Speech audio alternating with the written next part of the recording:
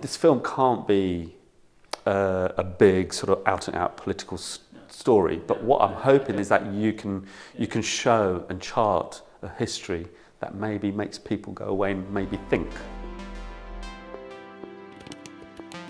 Hi everyone, this is Silas from AsianCultureVulture.com. I'm with Dilesh Koyra, who is the director and editor of the film Kekee Manzil, House of Art. Dilesh, welcome to AsianCultureVulture.com. How are you doing? Good, thank you. Good. Looking forward to this. Yes, we're here for the world premiere at Regent Street Cinema as part of the UK Asian Film Festival.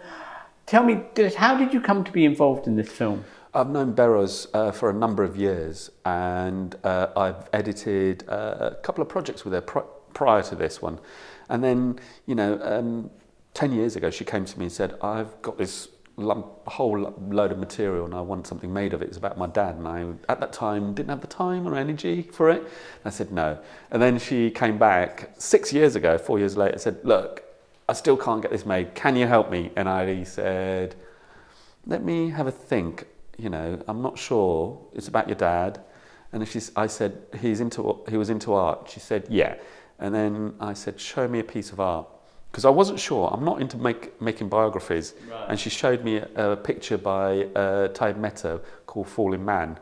And I looked at that and I went, oh my God, this is the artist that Kekee would promote. And she goes, yes. I go, right, now I'm interested. Now there's something to get your teeth into, So you came into it in the art because you weren't, I suppose you weren't, were you very familiar with Beros' story? And No, not at all. So really it was the art that drew you in? Yeah. And then what was like your primary consideration when you were, there's such a lot, you must have had a mass of material. Yeah. Different, there's cine film, there's obviously some more formal type interviews. And how did you, what was your kind of primary consideration when you were sitting down and trying to put a narrative together as an editor? The thing is, to make a film like this, I as a filmmaker, I'm not really interested in telling straight biographies of someone and saying, oh, look at this person, isn't that person really great?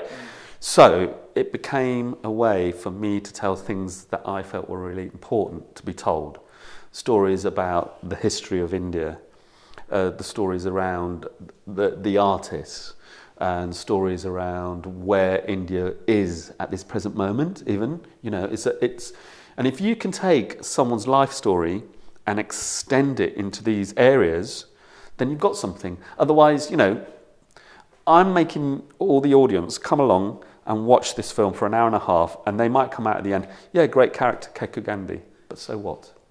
It has to have more than just that. I mean, over the period of time of making the film, I realised what an amazing person he is and what he actually achieved. Kekee's enthusiasm for what the art world could be and how it could lead modern cultural invention in Bombay, in India, was really, really significant. But Kekee Gandhi and his story is a vehicle to tell something hopefully bigger. And what is that bigger story, if I can put you on the spot in that way? Yeah, I mean, we have, for me, the emotional heart of the film, and you have to look at the end of where you are, in the film. India is going through all sorts of changes. It's gone through a huge historical shift. It started as a country that was once secular, and it believed in a unified, multicultural ideal, and all these artists came from that secular belief, and Kekee was fundamental to it. They all, Muslim, Hindu, whoever you were, you would make these art, and then by the end of the film, tragedy comes apart. This story of a secular ideal is once questioned and beginning to crack. Art that gave voice to a new nation, born out of the bloody upheaval of partition and independence. So do you think this film is a bit of a clarion call then for those, not in a very direct or overt way, but a sort of almost kind of nostalgic? I get that impression when I watch it, that this was a Bombay that was kind of thriving because they were all different communities, they were mixing and they were getting ideas from each other, and there was a real firmament, an artistic, intellectual firmament, and that's where the art was being created. And it's an exciting city. And now I don't know whether it has that same character. I think, without doubt, I mean, art is always being made. People always talk, and people always come together to create, you know, art, whether it's oppositional or whether it supports whatever. You know, it's always there. It doesn't stop.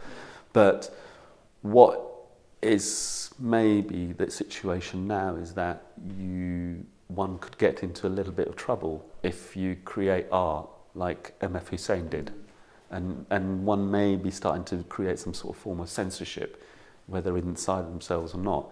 So, you know, this film can't be a big sort of out and out political story, but what I'm hoping is that you can show and chart a history that maybe makes people go away and maybe think.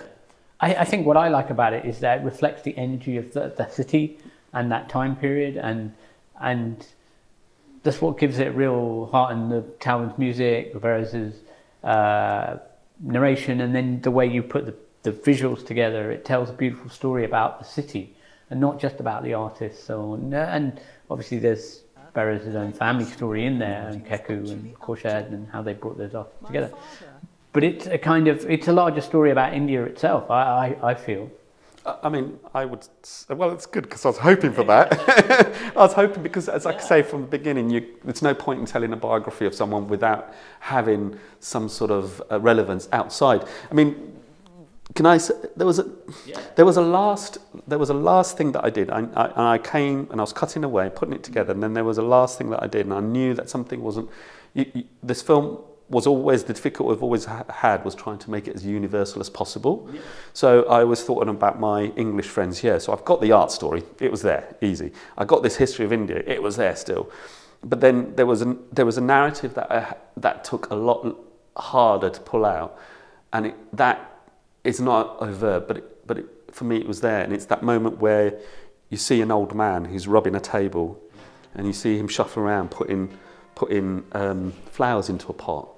And for me, and there's a moment at the beginning, and it was something that I really wanted to write, was that you can think about your parents and people you take for granted, and then one day they're gone.